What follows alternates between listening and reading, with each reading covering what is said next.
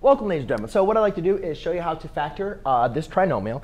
And one thing we look at, whenever we're factoring, we always want to see, can you factor out the GCF? And in this case, no. And then when we're factoring trinomial, when we have a as 1, then we know our two factors here are x and x.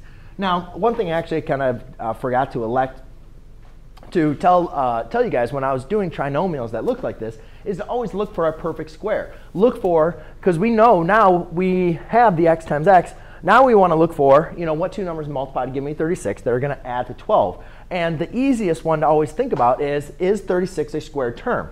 First of all, we know that's a square term, x times x. Is 36 a squared number? Yes, it is. We can rewrite 36 as 6 squared. So 6 times 6 gives us 36. And does 6 plus 6 give us 12? Yes, it does. So therefore, this is a perfect square trinomial, which can be factored into a binomial squared. Since these are the same factor multiplied by each other, we can write this as x plus 6 squared. So there you go, ladies and gentlemen. That is how you factor a perfect square trinomial to a binomial squared. Thanks.